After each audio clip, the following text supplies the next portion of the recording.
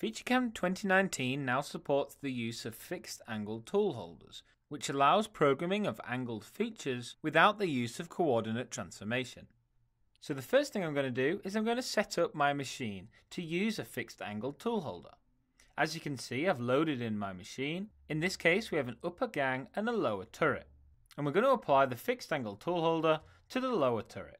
So as you can see, it's made up of two solids, a base which is fixed to the turret, and a second solid which rotates around the first. So the first thing I'm going to do is to set up the parent-child relationship between the two solids.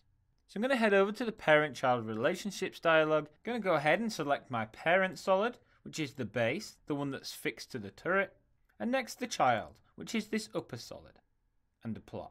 By setting a parent-child relationship, it keeps the two solids together during simulation. When one moves, the other moves with it. The next thing to do is to set a local coordinate system. This coordinate system specifies how this upper solid will rotate around the lower. And in this case, you can see by the red user coordinate system, it's going to rotate around the y-axis. Now that this has been set, I can head over to my movement dialog and specify how my solid will move and rotate.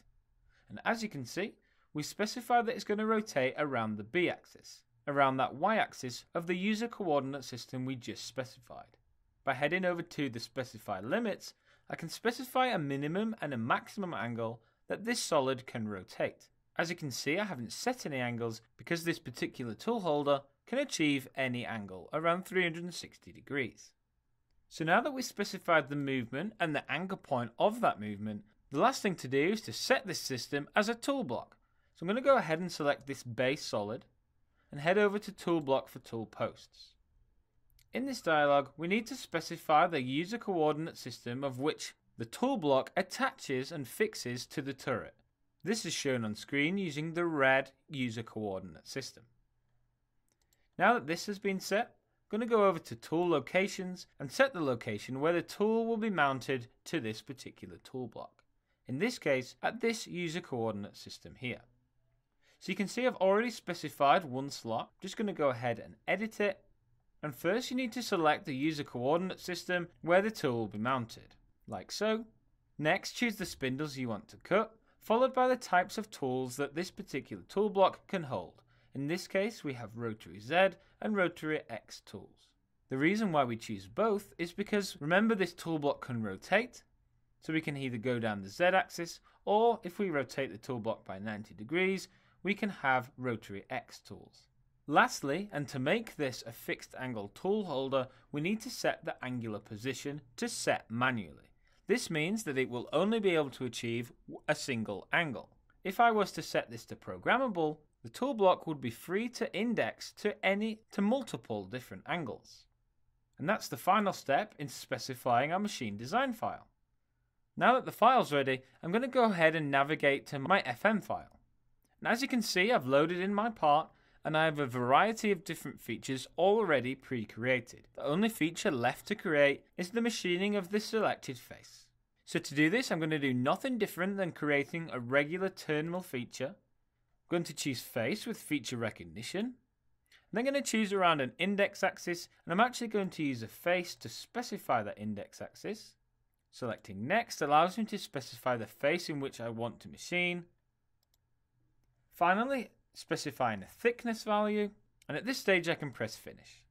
Now that I've programmed my facing feature, I need to head over to the Tool Posts tab, which is located in the results window, to make sure I'm using the correct tool post to machine my newly created feature.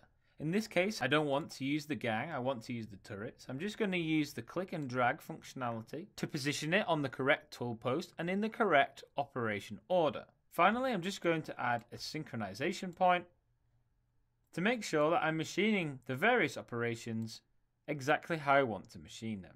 At this stage, I'm happy with this result, so I'm going to go ahead and close the results tab and proceed to the next stage, which is making sure that I'm using the correct tool posts for this particular feature.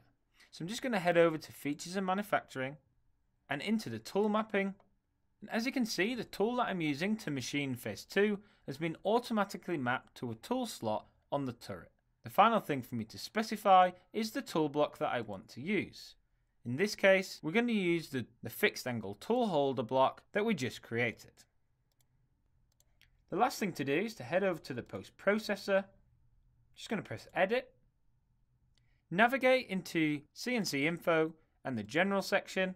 And as you can see, we have two new tick boxes available to us. The first, use fixed B-axis holders, ensures that your programming is error checked. This means that if you try to program at two different angles using the same tool slot and tool block, it's going to give you an error. Because remember, our holders are fixed to only be able to machine one angle. The next new tick box is the use setup coordinates for B-axis on the outer diameter. This allows us to specify whether we use the setup coordinates. This allows us to specify whether we use the setup coordinates in the NC code or whether we perform a transformation, such as the G68.5, which needs to be specified in your post. So at this point, I'm just going to press OK, close down my post, OK to specify the post that I want to use, head over to the Home tab to specify that we want to use a full machine simulation, single step to get a good view. Before I press play, you can see that the angled tool holder has automatically been positioned at the fixed angle required to machine the feature. Pressing play, we'll see that we'll perform our turning operations, the thread and the groove, followed by our angled feature and then the remaining features required to fully program this component.